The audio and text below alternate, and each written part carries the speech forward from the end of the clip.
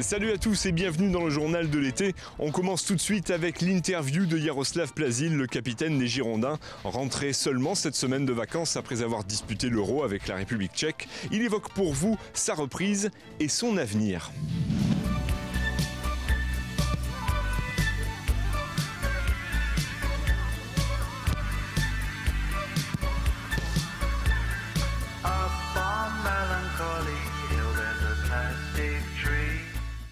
Ben non, pour l'instant ça va. Bon, c'est vrai que de reprendre avec le groupe ça fait du bien et puis bon, c'est vrai qu'avec les 2 entraînements par jour, c'est un peu.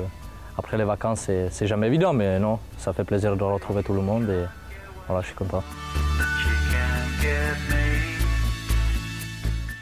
Non, c'est bien, il y a une bonne ambiance et aussi les entraînements se passent bien, les matchs amicaux aussi. Donc c'est ça qui est important pour la suite.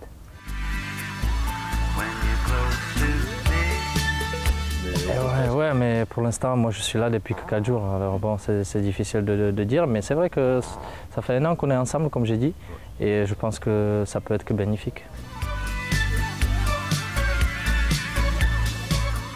Non, ça ne m'inquiète pas. Maintenant, le marché il est très calme et voilà.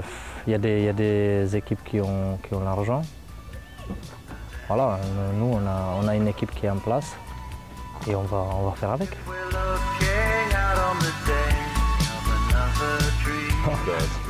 Ben, je suis là, je fais la préparation, je fais le maximum pour être opérationnel le plus tôt possible. Maintenant, voilà, c'est moi ou n'importe quel joueur, s'il y a une proposition, forcément, il va réfléchir. Alors bon, je suis dans la même situation que les autres. Ah oui, bien sûr, c'est mieux que rien. Avec la fin de la saison dernière, qu'on a gagné 6 matchs d'affilée, on a quand même quelque part mérité d'être en Coupe d'Europe. Maintenant, le plus important, ça sera de se qualifier par le tour préliminaire. Je crois que c'est 20 août ou quelque chose comme ça, non? Le match aller.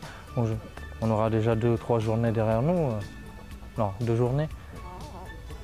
Voilà, oui, c'est bien pour se mettre dedans, mais il faut absolument passer.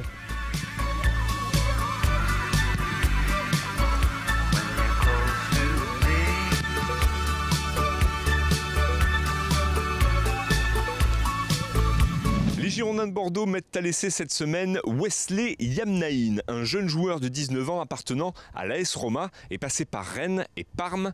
International chez les U16 et chez les U17, il veut désormais revenir en France et c'est peut-être à Bordeaux que cela se fera. Je vous propose de le découvrir. J'ai demandé pardon sans qu'on puisse me l'accorder. J'ai demandé ma route sans qu'on puisse me l'indiquer. J'ai troqué mes études contre un disque de platine tout en sachant tôt ou tard ton public te piétine. Je m'appelle Wesley Yamnaine, je suis 93, année de naissance et j'appartiens à l'AS Roma. J'ai mon club l'AS Roma qui cherchait à me prêter pour que je prenne un peu plus d'expérience. Et ce qu'il y a, c'est qu'ils veulent me prêter en Italie et mon objectif, moi, c'est de revenir en France parce que c'est un peu plus pour moi et puis pour la langue et pour le reste, pour le mode de vie. Ce qu'il y a ici, c'est que mon agent est rentré en contact avec Monsieur Benedé et le club a été intéressé de me voir quelques jours pour un prêt d'1 an. Donc en une semaine, ils se sont contactés et je suis arrivé ici mercredi.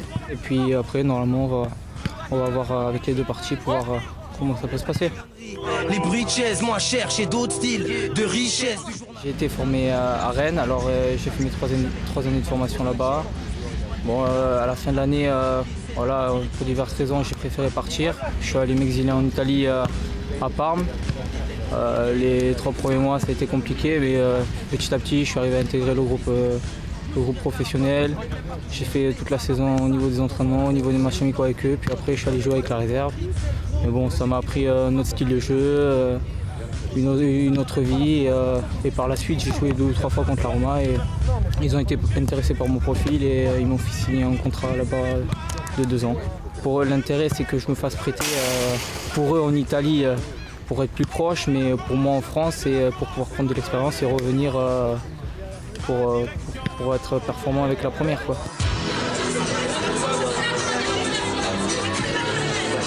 Bordeaux, c'est un super club.